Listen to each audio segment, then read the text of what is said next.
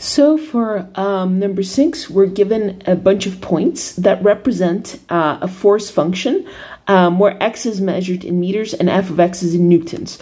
So this means that the further that we go along, the force is changing. It's not a constant force. So it begins small, it gets bigger, and then gets smaller again. And it wants us to use the midpoint rule to estimate the work done from moving the object from 4 meters to 20 meters. So we have to remember that work is equal to force times distance. But the problem here is that we're only given force in these little discrete values. We don't have a continuous force. We aren't given that data, right?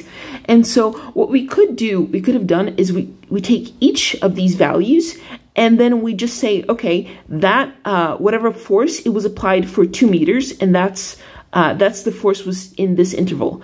And then this force here is applied for 2 meters, and that was the force in this interval.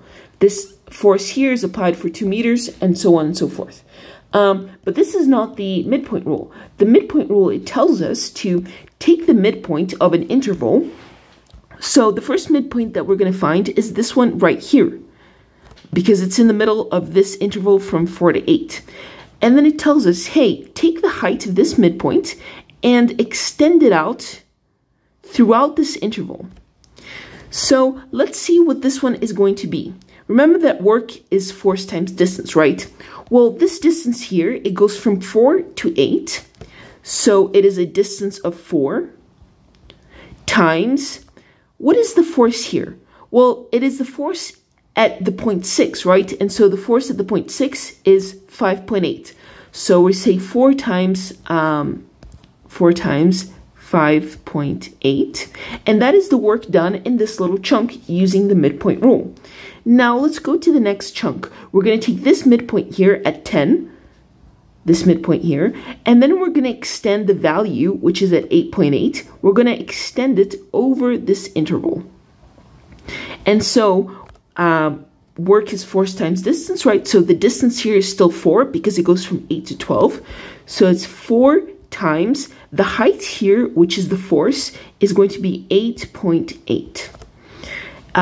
For the next interval, we're going to take this midpoint here and extend it out. And this is the midpoint evaluated at 14. So it's going to be this one here. And once more, it's going to be force times distance. So the distance goes from 12 to 16. So that's a distance of 4. And the force is going to be this one at the midpoint of 14, which is 8.2. And lastly, we're going to have this last midpoint here, which we extend out. And it's going to be the midpoint at 18. And so force times distance, our distance goes from 16 to 20. So that's a distance of 4. And the height, the force, is going to be evaluated at 18. So it's going to be 5.2 newtons. Okay, so we have estimated this total work using these chunks. So we can say that the work is going to be equal to 4 times 5 point. Actually, I'm gonna put units here.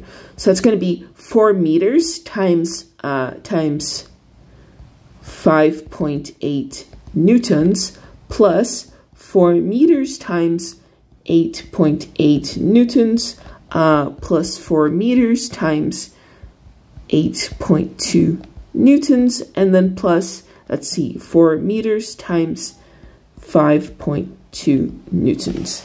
And so let me put this in my calculator. Let me see what that gives me. 8.8 plus 8.2 plus 5.2, and then this times 4.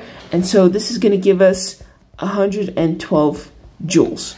And so all we did here was we estimated total work by taking these midpoints, right? So the height of each midpoint, it gets extended out for an interval of 4. And so we just did force times distance over these intervals and calculated the total work.